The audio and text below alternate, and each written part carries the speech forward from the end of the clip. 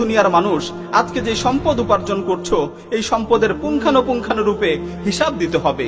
শুধুমাত্র সম্পদ উপার্জনের হিসাব দিলেই চলবে না, আল্লাহ তাআলা আবারও জিজ্ঞাসা করবেন তুমি তোমার সম্পদকে কোন কাজে ব্যয় করেছো।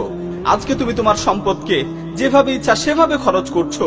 তুমি তোমার সম্পদের অপচয় করছো, কোটি কোটি টাকা খরচ করে বিলাসবহুল প্রাসাদ নির্মাণ করছো, লক্ষ লক্ষ টাকা খরচ করে বাড়ির গেট বানাচ্ছো, কোটি টাকা দিয়ে বিভিন্ন মডেলের গাড়ি কিনছো, তোমার মেয়ের বিয়েতে বিয়ে বাড়ির লাইটিং, ফুলসজ্জা আর আতশবাজির পেছনে লক্ষ লক্ষ টাকা খরচ করছো, এখানে সেখানে টাকার অপচয় করছো, টাকা পয়সার কোনো হিসাব নেই। তুমি চিন্তা করছো আমার টাকা আমি খরচ করছি, আবার কার কাছে হিসাব দিব।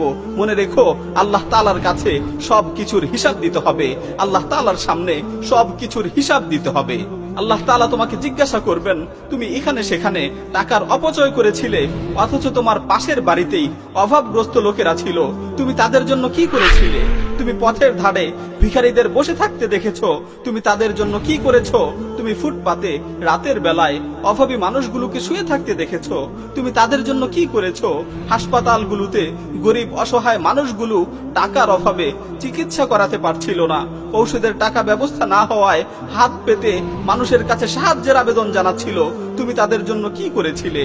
তুমি রেল লাইনের দুধারের বস্তিতে অভাবী মানুষগুলোকে নিঃস্ব জীবন যাপন করতে দেখেছো, তুমি তাদের জন্য কি করেছো? ঈদের দিনে তুমি আনন্দের সাথে ঈদ উদযাপন করেছিলে, তুমি তোমার পরিবারের জন্য লক্ষ লক্ষ টাকা খরচ করে ঈদের মার্কেটিং করেছিলে, আর রাস্তার পথ শিশুগুলো পুরাতন কাপড় পরেই ঈদ পালন করেছে, তুমি কি তাদের দেখোনি? তুমি তাদের জন্য কি পদক্ষেপ নিয়েছিলে? আল্লাহ তাআলা বলবেন আমি তোমাকে অনেক অর্থ সম্পদ দিয়েছিলাম, তুমি চাইলে অপচয় না করে এ সকল দরিদ্র মানুষগুলোর পাশে দাঁড়াতে পারতে, তাদের অভাব মোচন করতে পারতে, কিন্তু তুমি তাদের ব্যাপারে কোনো পদক্ষেপ নেওনি, তুমি তাদের পাশে দাঁড়াওনি।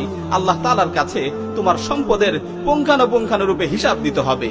ও দুনিয়ার মানুষ, আল্লাহ তাআলার সামনে এই হিসাবগুলো দেওয়ার জন্য পরিপূর্ণ প্রস্তুতি নিয়ে রাখো। আল্লাহ তাআলার সামনে এই হিসাবগুলো দেওয়ার জন্য পরিপূর্ণরূপে প্রস্তুতি নিয়ে রাখো।